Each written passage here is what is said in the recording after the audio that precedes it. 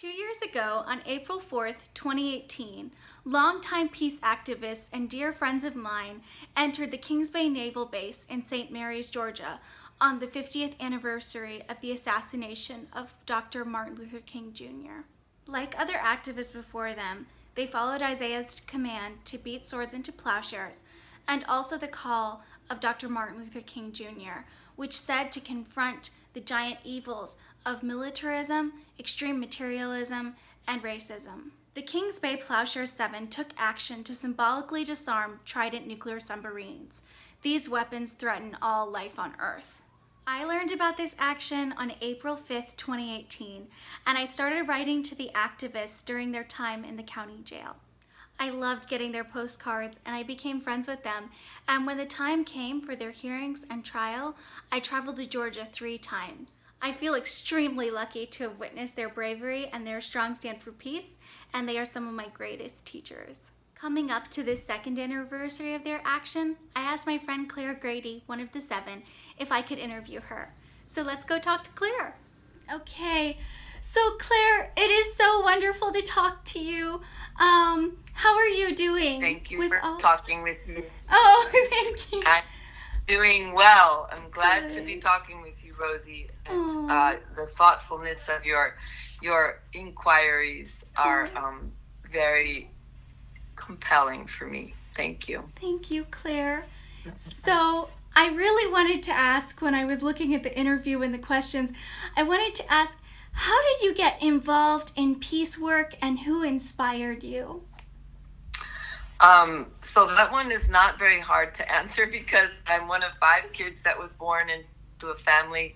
My mother, Teresa, and my father, John, were both very much inspired by their faith, the Catholic faith, and the church teachings that were sort of becoming more and more coming to the surface in their generation, with the help of people like Dorothy Day and Thomas Merton and Dan and Phil Berrigan and the papal encyclical Pater Terris, many things that were sort of coming together, rising up, giving them really a passion to raise their 5 kids with love in action, if you will, like that justice is what love looks like in public kind of thing. And yes. So we were always made to or invited to, well, they were an example themselves. They were always about the work of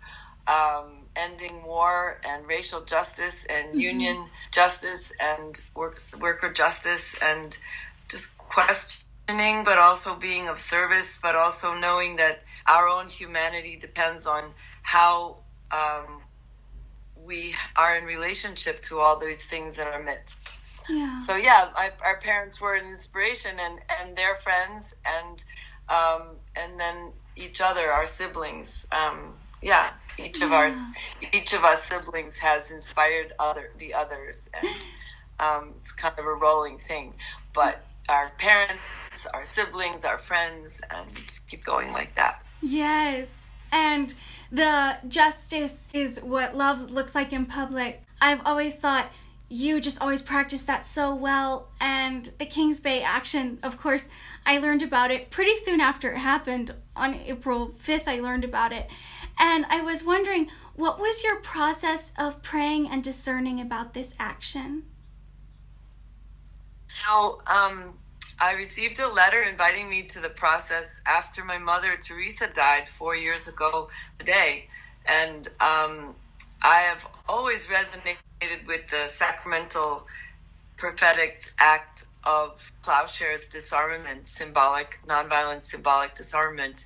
Since I was younger, when I first learned of them, and when my brother and sister took part, and when I took part in them in the 80s.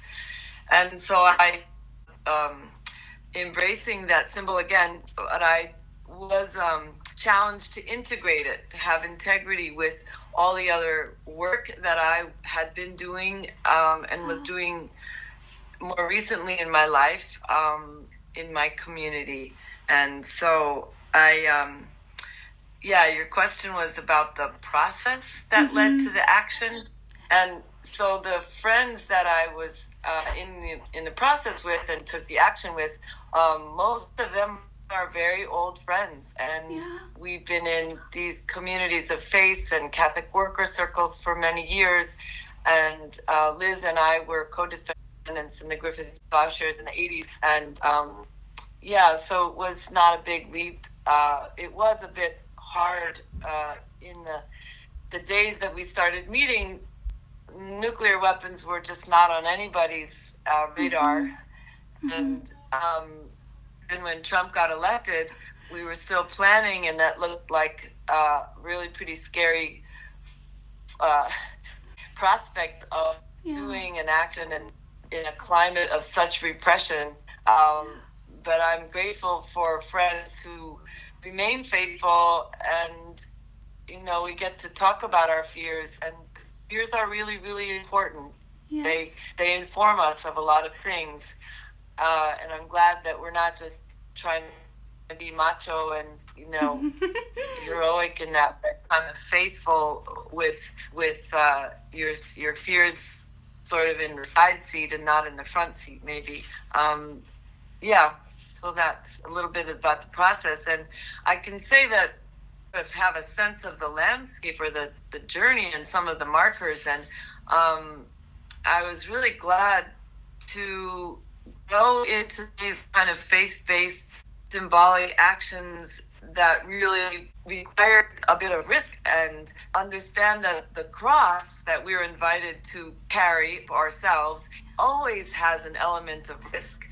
And so as I grew, I would enter the weeks and the month before Easter, before Holy Week, and walk the community, and have journeyed my growing life through this faith and resistance community that has understood the importance of putting faith into action, and that the cross that we are asked to carry, our own cross, always involves an aspect of risk. And in my understanding, also always entail that journey of the cross that Jesus and each of his disciples took, always had an element of relationship with the powers, right? And so I got to walk through that more than once, many times. As a white person of privilege in this society, I suppose I could have spared myself that risk and danger and hardship. But it helped me to see the Gospels, and especially the Passion and everything leading up to the Passion, which could be so subtle, and see that this journey, well, one, that they all took it, but it wasn't an easy thing. They as soon as they refused to be quiet or go away, the plans were made to kill Jesus, right? And so he goes underground. And just what is it like to live on the down low like that, and to be hunted and searched, and know that your days are numbered, and still be willing to go to Jerusalem, where he most certainly knew that crucifixion, how gruesome that was. He didn't want to experience that. Would like to see that cup pass him by, but was willing to do the will of his Father, God, to that point of saying yes to that journey. So what I'm describing here, Rosie, in my faith journey is that, I'm grateful for my elders and youngers who have accompanied me through that walk. That helps me see with fuller sight that those scriptures, without trivializing them, it brings them to life for me. That is so beautiful, Claire. Thank you for sharing about your journey to this action. And so I was thinking about, I was at the trial along with a lot of other amazing supporters, and right after I was outside the courtroom, and when everyone exited the courtroom, there was so much singing and dancing and so much hope that was felt. And I was wondering if you could tell me a little bit about that.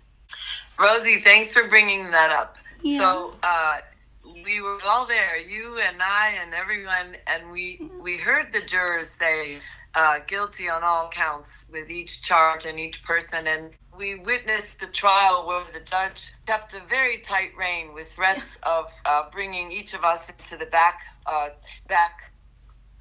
bar chambers if we were to utter any words about the illegality of the weapons and the nature of those weapons and the fundamental material that needed to be shared was kept out. So we weren't surprised, but it was kind of a heavy moment. And the rejoice that came out of us was started by my sister Ellen, and she has been part of these plowshares since she was 19. When she and my brother John took their first plowshares, and she was very much present for the first plowshares trial, and then we were present for our own father's trial in the 70s, and understood at a deep level that this is picking up your cross is not just about taking up sadness, but it's actually about living more fully, and that always has an element of joy because you're embracing love with truth and truth with love. And this death and threat of death and threat of jail and threat of torture and threat of all that does not have the last word. And that's why we celebrate Easter.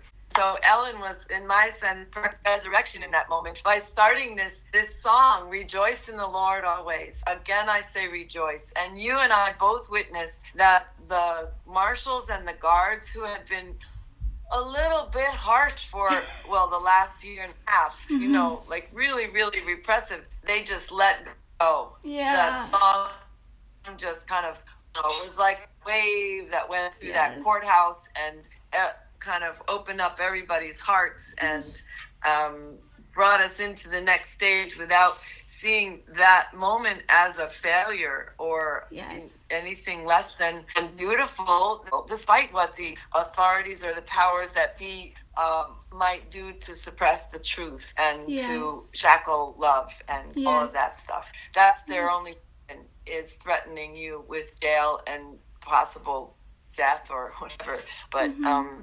But the spirit of love is greater. The spirit of love is greater. I want to give a special thanks to my friend Clare Grady, who let me interview her on Good Friday, and to all the Kings Bay Plowshares 7. And if you want to read more about the Kings Bay Plowshares and how you can support them, I have their website linked below at kingsbayplowshares7.org. Also, be sure to check out the Bene website. And if you liked this video, be sure to give it a thumbs up and subscribe to my channel.